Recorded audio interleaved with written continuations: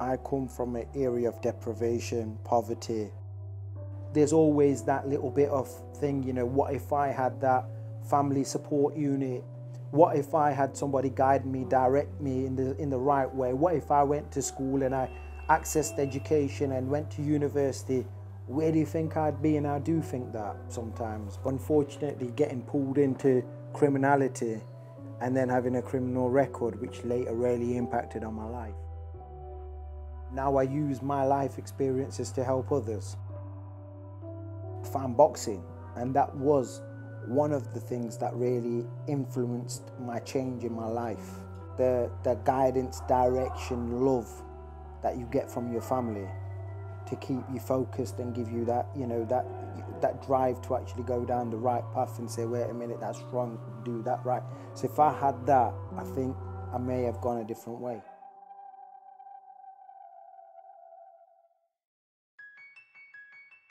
My main motivation to create Nottingham School of Boxing and Switch Up were the fact that I went through personal struggles and battles, went through being isolated and not having opportunities, and I wanted to create an environment that helped other people to be able to transform their life, to be able to give them a safe, inclusive environment, but all the support network and the mechanisms then to be able to then go on and reach their full potential in life. And that was one of my key motivators to set up, Switch Up, and Nottingham School of Boxing.